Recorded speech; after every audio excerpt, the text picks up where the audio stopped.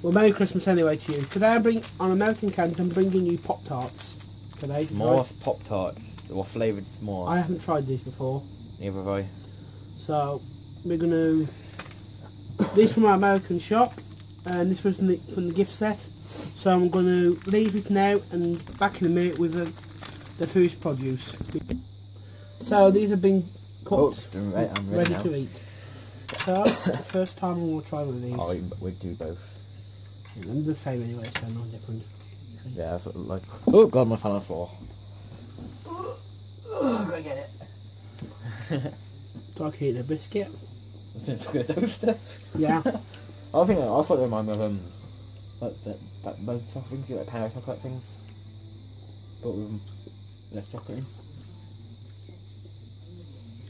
Or fig roll based pastry, and then with chocolate in for the figs. I can't really personally taste. After you get past the icing, you can't taste anything else like the pastry. Good thing.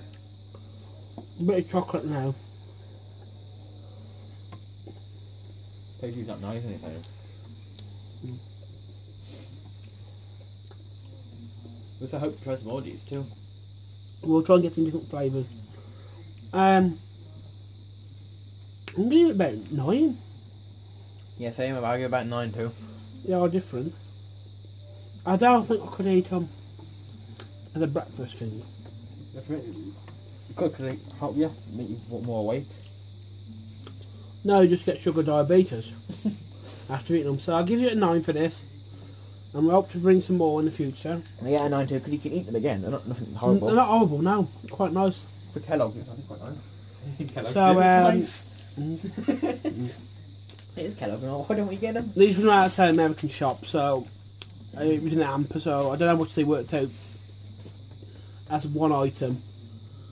So give us a thumbs up, a like, follow us on Twitter, have a nice Christmas, have a happy New Year, see you, bye.